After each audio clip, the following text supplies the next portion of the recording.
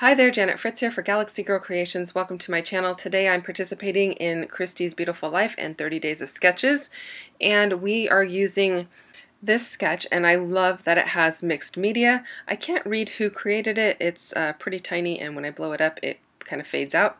But I am going to start with a 5x7 portrait photo rather than a circle. I didn't have anything I felt was really fitting for a circle, and I wanted to use this photo of my daughter dressed up in her princess dress.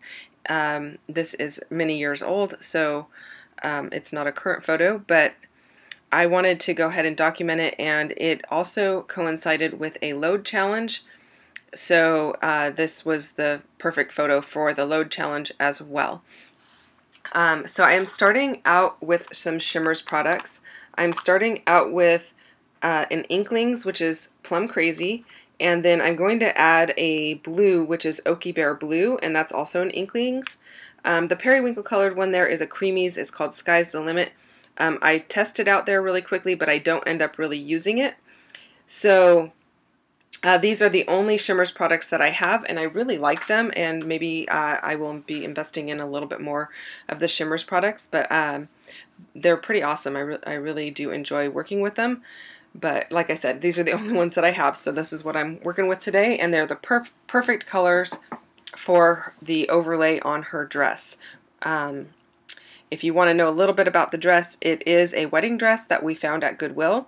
It had a long train. My mom and I hemmed it, took the train off, and the top of it fit my daughter perfectly, so that worked out really well. And then we created that sheer purple overlay with the florals on it, so it didn't look quite as much like a wedding dress. It looked more like a princess dress. And the reason that she has that is because that was her first job. She was a princess for little girls' birthday parties. This was her royal princess dress. She also went as several of the Disney princesses to different parties, so Belle, Snow White, Jasmine. She had a lot of the costumes, but this one was her royal princess dress, the generic princess as we called it, and so I wanted to document that. So you saw me just color up the frame. That frame was from the Silhouette Studio. I cut it out on my Silhouette, and then I wasn't sure what color I was going to use to have the frame, so I went ahead and colored it in white, and then I inked it up with Royal Treatment, which is the name of the color from Catherine Pooler, and it is the perfect color of that dark purple to go with the photo and with the other purples on the layout. Now the florals that I am fussy cutting, those are florals from a stamp set by Photoplay, and they were made exclusively for scrapbook.com. They were something I got free when I did another order on scrapbook.com, and it's called Feathery Peonies, and I really like how they came out. And those were stamped also in Royal Treatment, I think some Sweet 16, and some Pixie Dust from Catherine Pooler. Those are all Catherine Pooler inks. And then the greens, what did I use for the greens? The greenery, I think I used some green tea and some, I think, Melon Ice or Garden Party. I'm not really sure. I'm pretty sure it was Melon Ice, but actually no, I'm pretty sure it was Garden Party. And so I really like how that looks, and I really like the green and the purple together. It's a good color combination that I'm fond of, so I did decide to go ahead and pop her up onto some foam just to give her some added dimension, and also that allowed me to go ahead and try the photo with the frame over the mixed media without actually getting the photo and the frame wet, because it's got that layer of foam in between it. And now I am just sprinkling some of each of those colors around it because I want to add a little bit more of a framed effect around the photo. And I'm also using the purple off of the packaging that I used there below the frame that I colored up. So that is that Royal Treatment color from Catherine Pooler.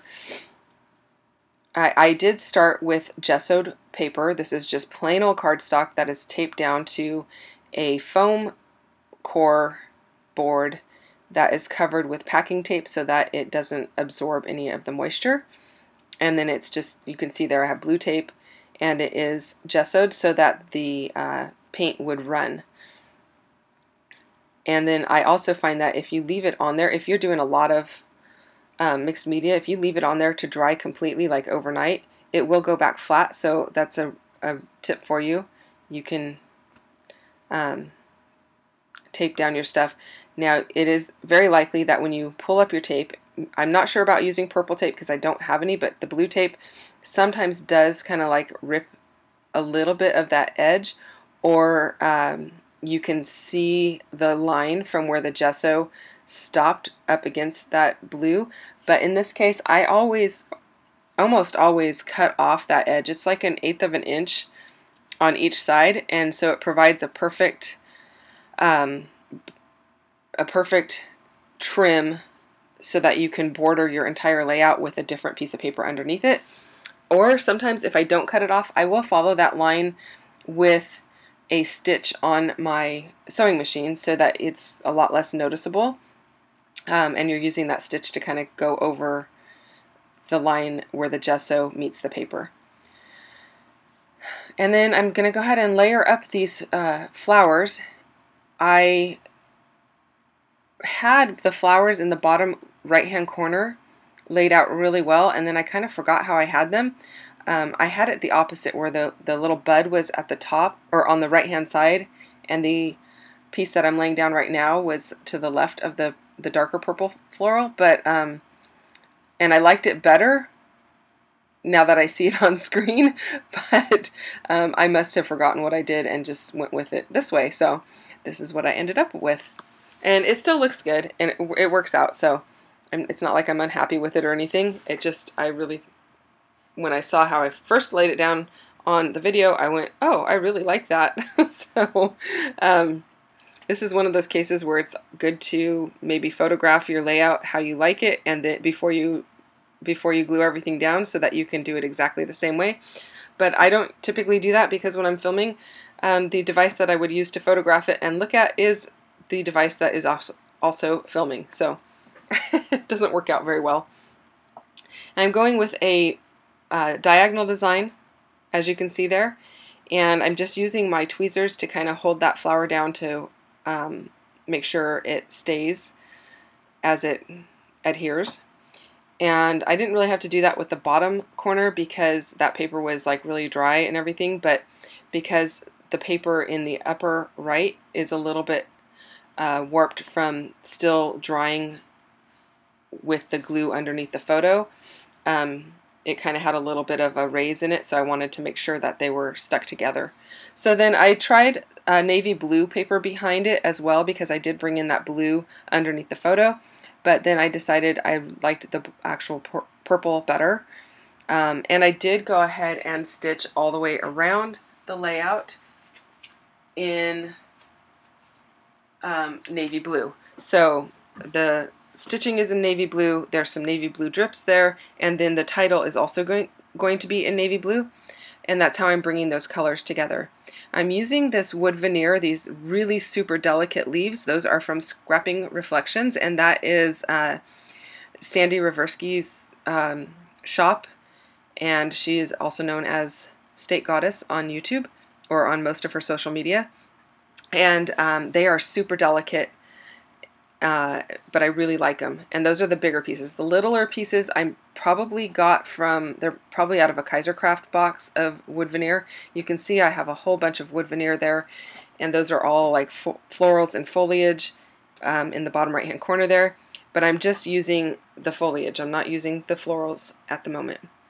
Now I'm using these little tiny stickers from Freckled Fawn, and I'm using them, I'm pulling all the white ones for my title, but I am going to use a Sharpie in navy blue to go over them to make them the color that I want. And that's a really good tip. If you have letters in white that you want changed, use some alcohol ink or something to color them up. Now you saw me try the title out just to the right of the photo, and that's because in the sketch you see there, you can see there's a line of text that goes out horizontally from the photo, and I was seeing if I liked that better, and I didn't like it better, so I didn't end up using that. I end up using everything nestled down into this bottom right hand corner, and I like how that looks. My title is A Real Princess, and the real is going to be in quotation marks because that was basically her job, was to be a real princess. She had to have like a little backstory, so when the kids would ask about the prince or where she lived, she had all of that, you know, as part of her backstory so that they would believe her.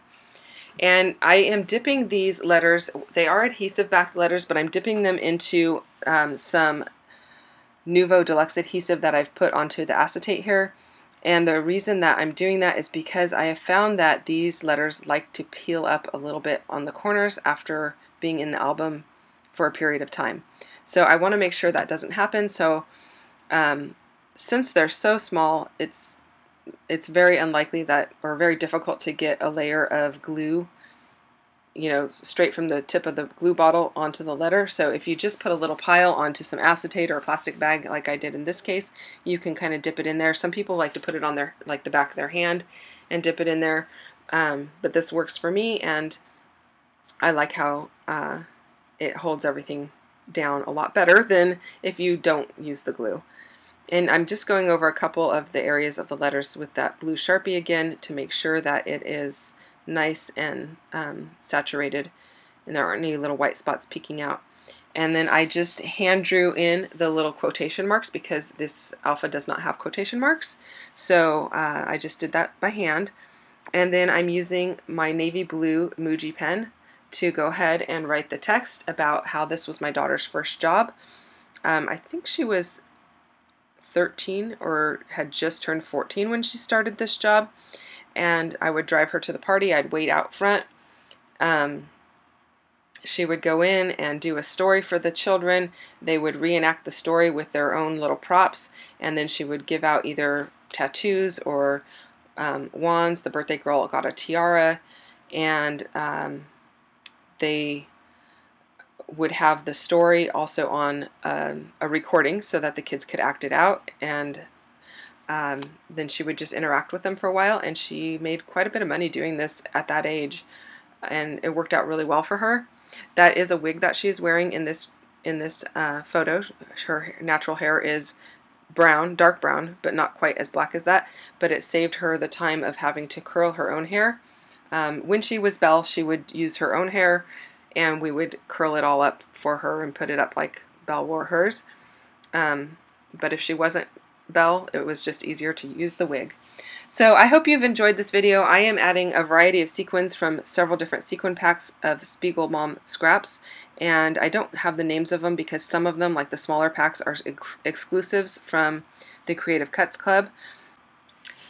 And that's just going to finish off the layout. So check out all the other ladies that are playing along with Christy's Beautiful Life today. She's doing a sketch every day in the month of October, or at least the first 30 days, so Halloween we take off. But there are a bunch of us playing along. Links are down below, and I hope you enjoy this video, and I will see you next time. Here are the close-ups. Bye.